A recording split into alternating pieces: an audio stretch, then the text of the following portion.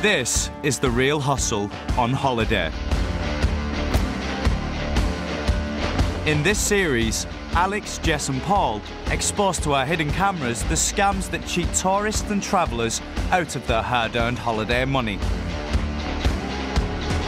On tonight's show, how to lose £35,000 in a matter of seconds. Do you have your paperwork? TV star Angelica Bell picks up the lunch bill. I'm so stupid!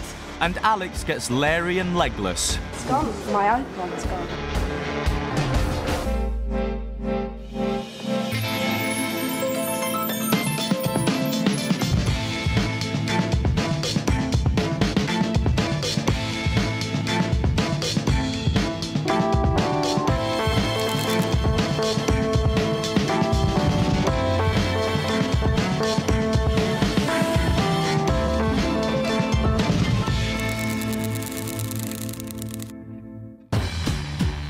All the people on this show have been hustled for real, and after being given their money back, they agreed that the footage could be shown so you can avoid being ripped off by the same scams.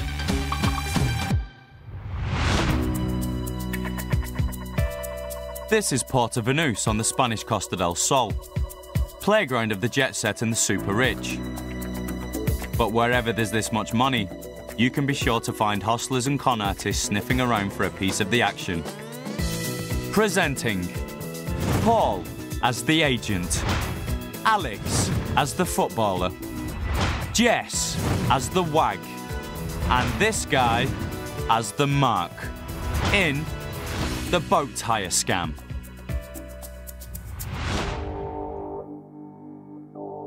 Paul's here for phase one, the hook.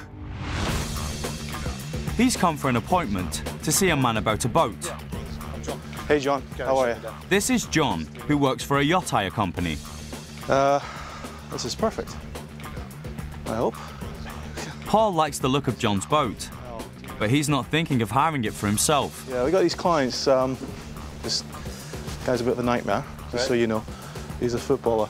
He needs to go out Tuesday, and what we had laid up for him is, well, it's tanked, frankly. So he's going to come up here, have a look around. If he's happy with it, just go ahead. So Paul's client wants to hire a yacht, but the boat he had lined up has broken down. This could be the ideal replacement. He's going to give you a check today. Yeah. He'll pay you guys directly. I'll come back and make sure everything's okay. I'm going to leave him with you if that's okay. You mind? He's kind of all flash and all cash, so, you know, if you can put up with it for half an hour. All flash and all cash, that must be rich footballer Alex. Here he comes with his glamorous girlfriend Jess for phase two, the bait. It's funny because, you know, Good morning. Good. Ian, nice to meet you. Now that everyone's here, the scam's full steam ahead. So, what do you think? It looks great. Can we have a look around? Absolutely. If you don't mind, I'm going to leave you to it. And, hopefully I'll catch you before you're done. All right, thanks very much for coming out. No really worries. appreciate your help. Paul leaves Alex and Jess with the mark. He's going to give them the grand tour of the yacht. If it all goes to plan, Paul will be back later to seal the deal. Good job I didn't wear my heels today, isn't it, Ian? Thank you. Nice. Wow. I'll let you on board, I'll show you then. Oh, yeah. Oh, it's lovely. It's slightly bigger than the one we had last year. Already impressed, they head downstairs to inspect the 3 luxurious cabins and ensuite bathrooms. Yeah. And then complete the tour on the upper deck. Are you planning to have it for the day? Yeah, I think it's next Tuesday. Yeah, start for one day. We're sold. Yeah. That was easy. What are you not going to like, you know? It's just what this rich young couple is after. All that's left to do is to pay for the day's hire. Can you spell that for me? Just as Paul promised, Alex makes out a cheque. It's for a whopping £4,000.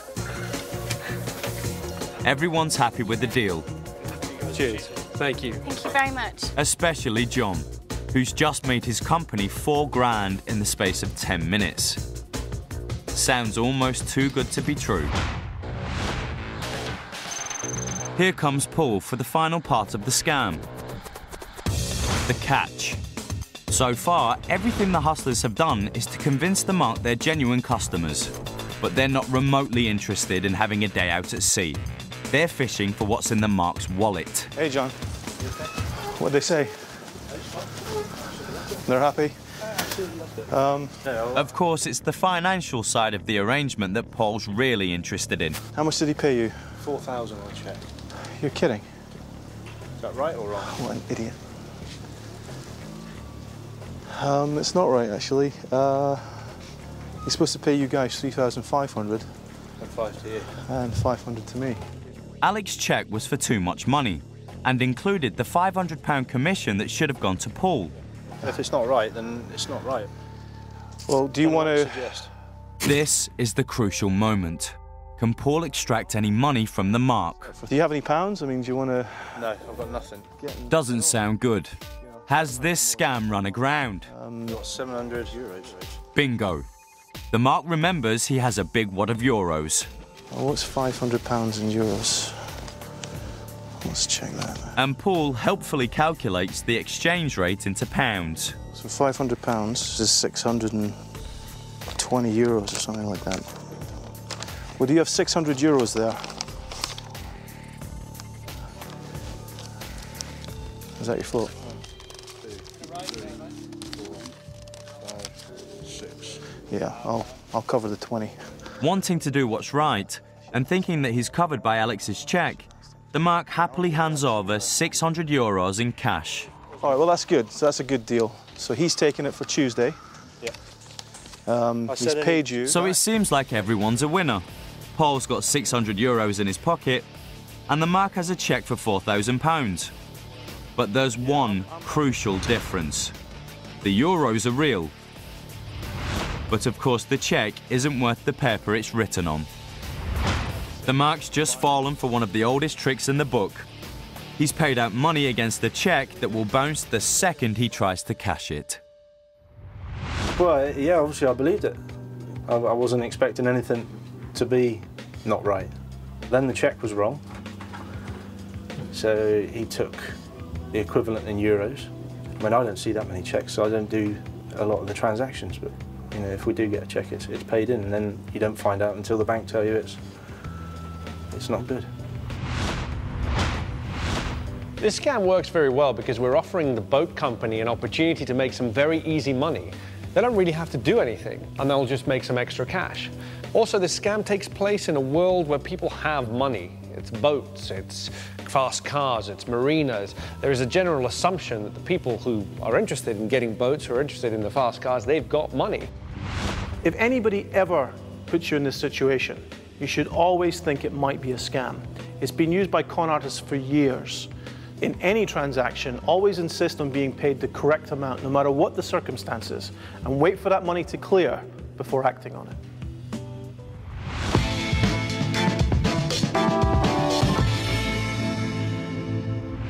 How are you? Nice to see you. Money won is twice as sweet as money earned. And money won from a celebrity is even sweeter. I am on the verge of crying. Oh, that's awesome. Let's see if you can do it. In the Celebrity Con Games. This week, the hustlers have come to this exclusive riverside restaurant to do battle with Celebrity Fame Academy contestant and one-show reporter Angelica Bell. Just chill out. Are you hungry? You A better little be bit hungry. peckish. Yeah. Well, they say when you're in, you know, polite company, that one shouldn't You're not in gobble. polite company. You're not? One shouldn't you gobble, don't- one should nibble. You don't have to worry about that. Go for the gobbling. You're all good appetite. We will. But before getting down to business, they decide it would be rude not to order some lunch. The food here doesn't come cheap, Cheers. Cheers. nor does the champagne. I think we could do with a winning.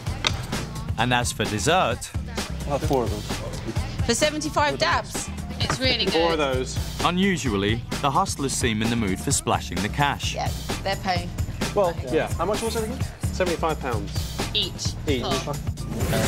That's right, these fancy desserts, which come with 3H cognacs, cost an eye-watering £75 a pop. You eat and you drink. You eat and you drink. Yeah. Yeah.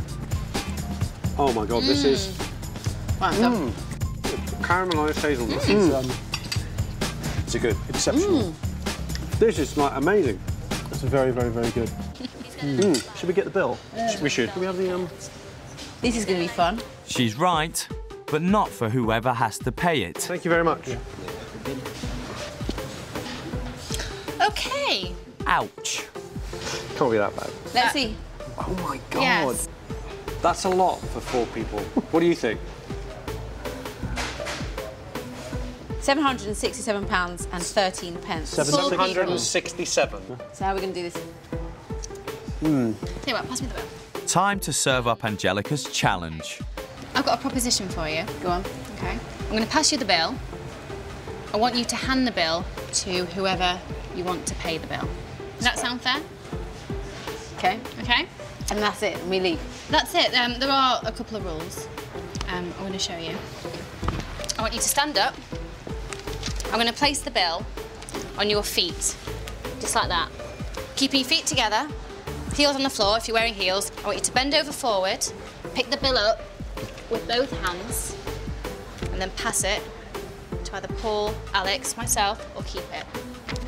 Does that sound fair? Mm-hmm. Yeah? So, in order for someone else to pick up the bill, all Angelica needs to do is pick it up herself first, from her feet, and hand it to them. But the hustlers always have a trick up their sleeves, as she's about to find out. Okay, you need to stand next to me, so I want you to stand here because the light's really good, with your heels right against the glass. No, I did have feet together. Okay. Okay? You need to bend over forward. Use both hands, pick up the bill. The challenge is on. Ooh. Can I move my feet? Nope. Nope. Feet flat on the floor, can't move your heels. Bend over forward, pick it up with both hands. Bend over forward. Turns out, this is much harder up against a window than standing in the middle of the room. I can't bend I can't bend my feet. No, you just need to reach over forward and get it. Is this doable? We certainly hope not. You know what? I don't think you're gonna get it. Oh, we're gonna wait. Do you know what I've realised? I should have drank all that drink because this would have made no difference if I was drunk. I'm so stupid.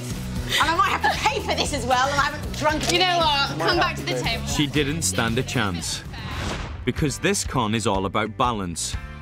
When Jess picked up the bill, it looked easy. That's because when she bent her upper half forwards, her bottom half could shift backwards to keep her balanced. But standing against the window, Angelica couldn't shift her weight back, which meant it was physically impossible to bend forwards and pick up the bill without falling flat on her face. We'll call it a tenner and we're even. Unless you would like to pay the bill. And in fact, holding it So another celebrity hands over a tenner. But the hustlers were kind enough to pick up the hefty lunch bill. Right. At least that's what they told Angelica on their way out. Sorry, madam. The gentleman said you are going to pay the bill. Oh, did they? Yes.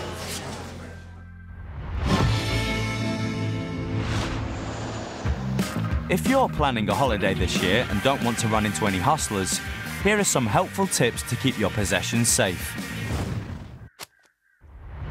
First of all, always be aware of the people around you, especially in busy areas such as airports, train stations or tourist spots. If you feel that people are getting a little bit too close or bumping into you, then you may have just been a victim of pickpocketing.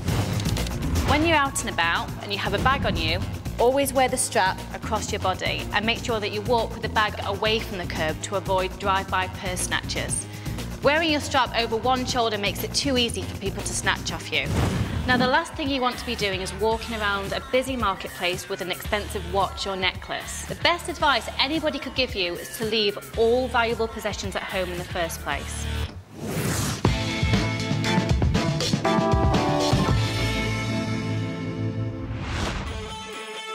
It's early evening in the historic city of Oxford. Locals and tourists alike are out enjoying the many bars and restaurants in the picturesque centre. Even hustlers need to let their hair down occasionally. Alex, Paul and Jess have come to a popular bar for an evening out.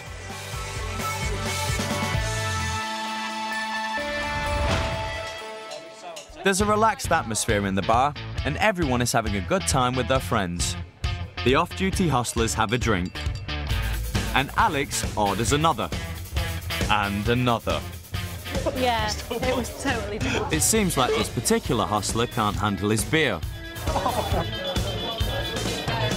all right. It's all right. Paul and Jess aren't too impressed. What? Shush. Alex, you have I just wish you would be a little bit more classy, that's Right, you know what? I'm going. Sorry. Jess has had enough of Alex's leery behaviour and leaves. You just upset her. Well, you're not exactly looking very classy now, are you? I've had enough. We have to run after her now. I think we should go. No. Paul's had enough as well. He takes charge and decides to call it a night. I think we've had enough. Oh, Put it down. Come on. All right. Come on,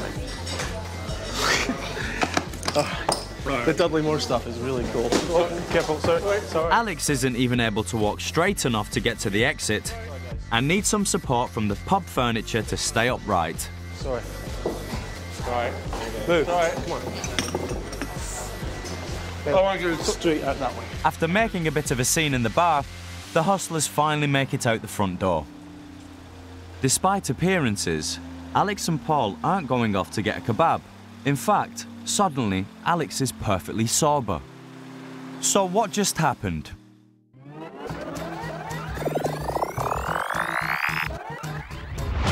Of course, the hustlers weren't really off duty. They were demonstrating one of the most simple but devastatingly effective scams to target tourists. You know what? Yeah. Jess stormed out to draw attention to Alex's drunken behaviour. But Alex wasn't really drunk. His clumsy stumble out of the bar was just a pretense for going through some bargoers' pockets and bags. Excuse me. Oh, sorry. Sorry. That was an MP3 player from a woman's handbag being passed up to Paul. She left her bag on the back of her chair, an easy target for pickpockets. Sorry, come on.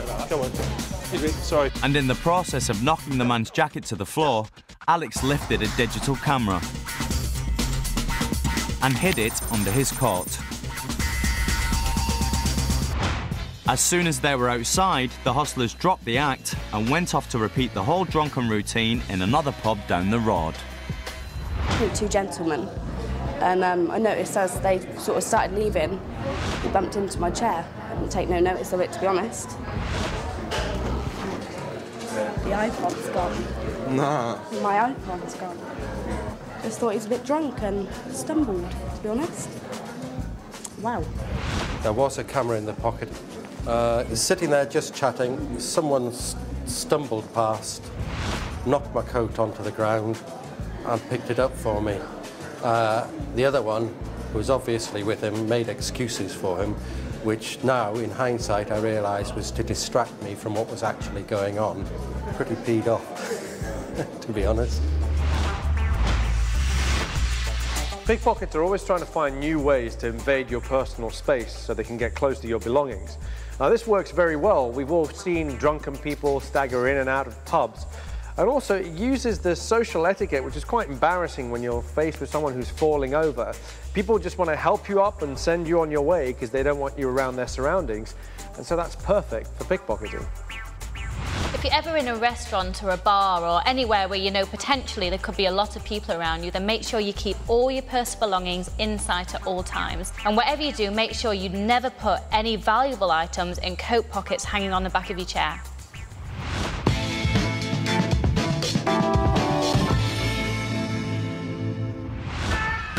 When on holiday, it doesn't get much better than relaxing in the sun with a drink in your hand. Except if that drink is free. The hustlers are going to show you how to win drinks from your mates by using proposition bets. The prop bet makes you believe you're onto a sure thing. But of course, the hustlers always have the edge, and you don't stand a chance. So watch and learn. I will have a gin and tonic, please. Paul has come to this Spanish seaside bar for some refreshments, but he hasn't brought any money, just a matchbox. All right, this is a very, very, very simple bet. Okay, we don't need these, okay? All you have to do, I'll give you a free go. Okay. Right, with one finger, you have to lift it up and stand it so it's on its end, like that. Okay?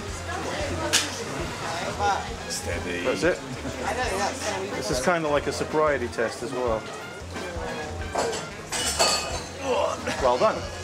Now, you have to do it again And if you can, I'll buy everybody drinks. But if you can't,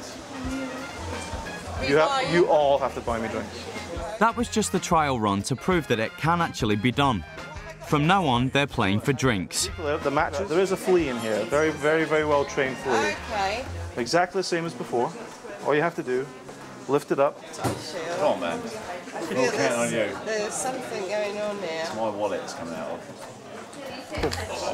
My mental powers. Yeah, you've done something. Yeah, the mental. You've done something. Well, could you do it again? You want to try again? Okay.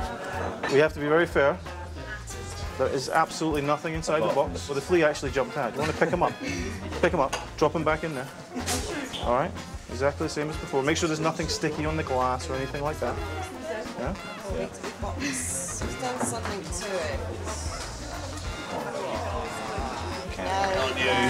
That's 2 rounds of drinks for me. This bet has nothing to do with invisible fleas and everything to do with basic physics.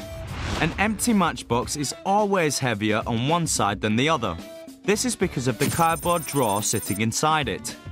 When the bar-goer first lifted the box, she started with it the right way up, with the cardboard tray on the bottom, and she had no trouble standing the box upright. When they started playing for drinks, Paul secretly turned the tray upside down, so the heaviest side was on top. In this position, it's almost impossible to stand up. The extra weight makes the box overbalance before it's upright, causing it to topple over. Come on, Kim. You know what? 2's enough. 2's enough. The bar's over there.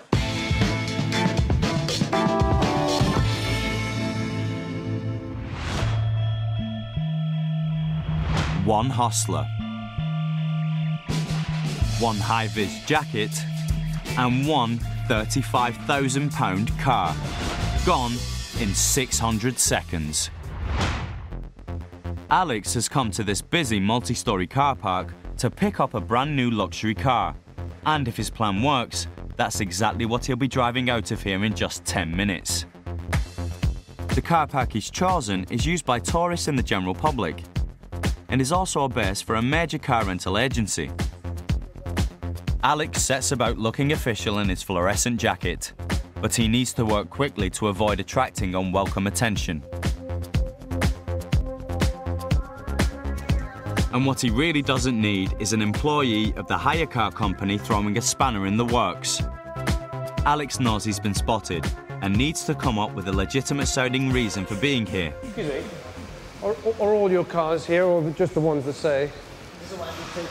Okay. Oh, no, that's fine. I'm just working for the car parks to see the regulation of how many people are using the car park and everything. Yeah? Okay, thanks. That seems to have done the trick.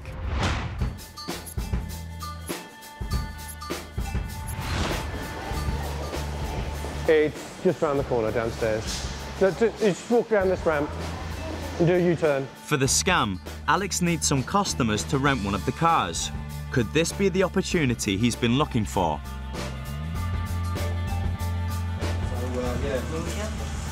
Hi. Rent the car? Looks like Alex could be in luck.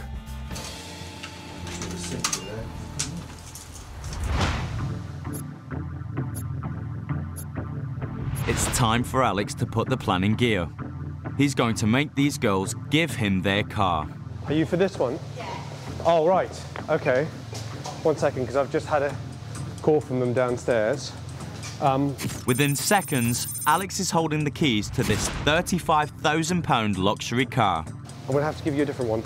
But this one, we've just noticed that there's a slight problem with one of the rear wheels. It's just not behaving properly. Do you have your paperwork? The girls already saw Alex on their way to the rental office, so don't question his authority. They hand over all their paperwork. And do you have your exit ticket as well? It belongs to the car, it matches with the car. I'll be 30 seconds, I'm going to come down here. I promise I'll be 2 seconds, yeah? So far, so good. He's got everything he needs to make his getaway. The other one's a bit more powerful than this one, so you have a bit more fun. Alex has got his hands on the car, but can he drive it away from right under their noses?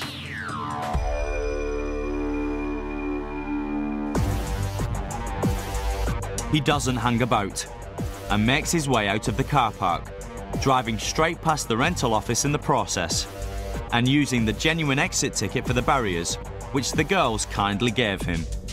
The whole operation has taken just 10 minutes.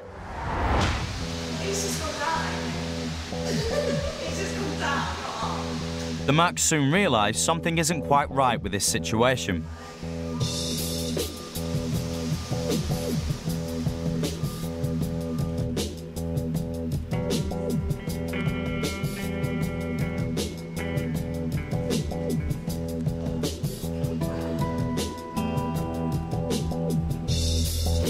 Eventually, they decide to ask the rental staff what's going on.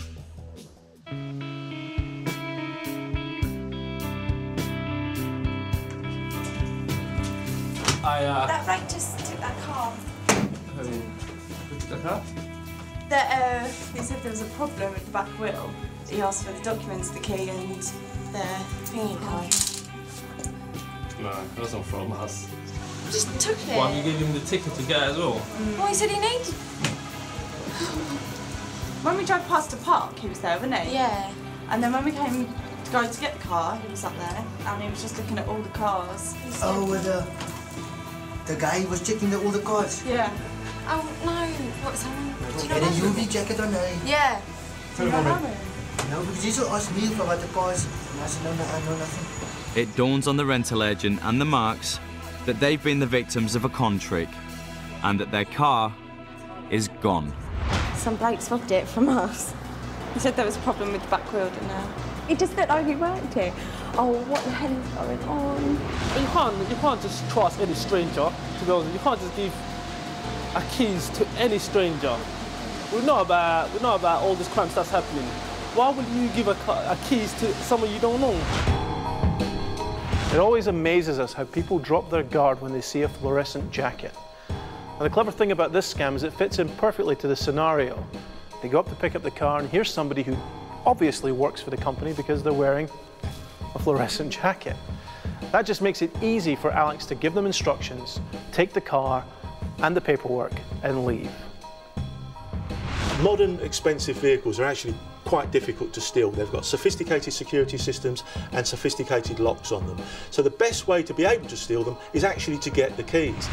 If somebody comes up to you and says, give me your keys, unless you're absolutely certain they are who they say they are, don't part with them. Ask that person to go back to the car rental office and double check. If they are who they say they are, they'll walk back with you with no problem whatsoever. And if they're a thief, they'll be on their toes immediately.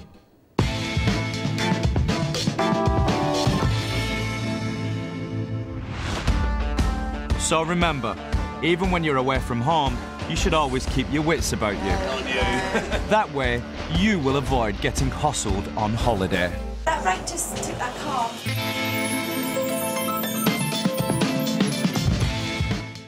And they're back to pry open our purses with another new episode, same time next week. Next tonight, it's comedy from Family Guy.